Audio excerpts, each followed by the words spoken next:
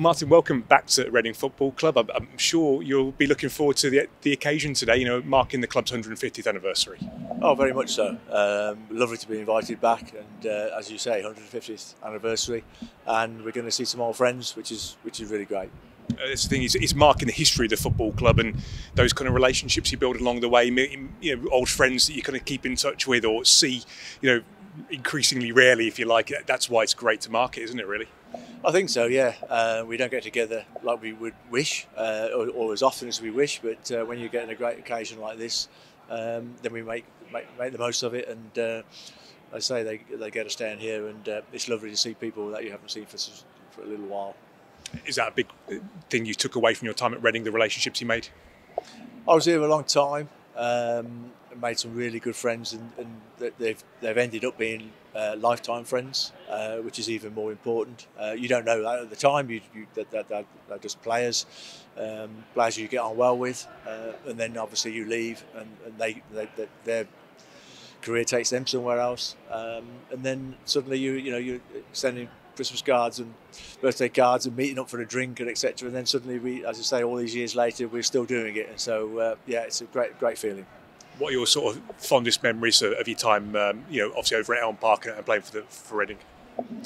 Elm Park was, looking back now, is just chalk and cheese, isn't it, when you look at this and some of the other stadiums there are in the country. But that was what football was. It was a beautiful place to play. And we had some great nights there. Look back at some of the games, you can remember some of that. Knocking Coventry out of the cup, one particular game I can remember, and we played some very, very good games there and really enjoyed it. And it's been fantastic. But now you come to this level, and football's moved on, and we've all got to appreciate the fact that this is what it is needed now. Obviously, we're here, a couple of hours before kick-off, and there's only a few fans around at this point. But I guess every time, on the occasions when you do come back, I'm sure you get, you can't get from your car to the front door before someone said, hello, wants to take a photo with you, or wants to tell you about the Simmob Cup or other memories, which is great, isn't it? It was amazing. We parked in the car park outside and literally put my overcoat on, and as you said, I turned around and there were three guys coming towards me. I'm thinking, oh, what have I done? And it's wonderful they still remember you, but it's the other side of it is their memories, and the first thing they say is what a great day Wembley was, and look at this picture, this was the game away somewhere where you scored or whatever, and obviously they want your autograph, which is wonderful. But it's a wonderful feeling, and as you say, the Wembley game was obviously the highlight of my career, and was and always will be. That's it, 603 games.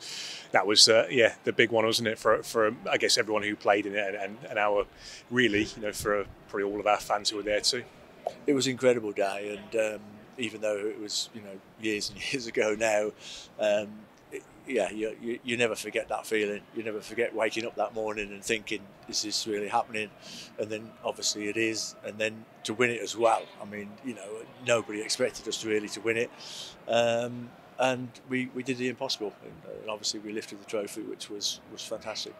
And lastly, Martin, those 603 appearances, I don't think many players at many clubs will come close to that ever again. In our 150 years of history, you've got a very unique record there, and that will probably never be beaten. And that's got to be a proud thing for you and obviously your family as well. Yeah, very much so.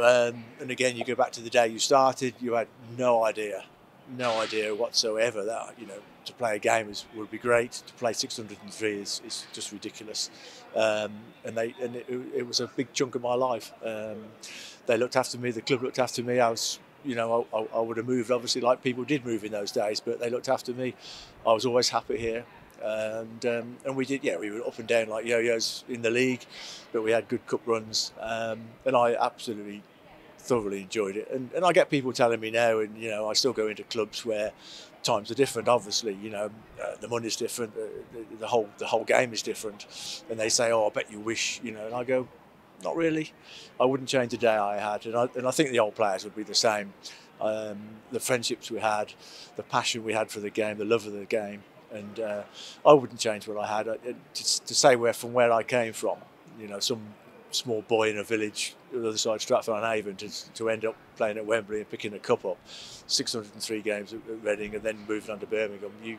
you just can't make it up, really. It's incredible, and I've loved every minute of it.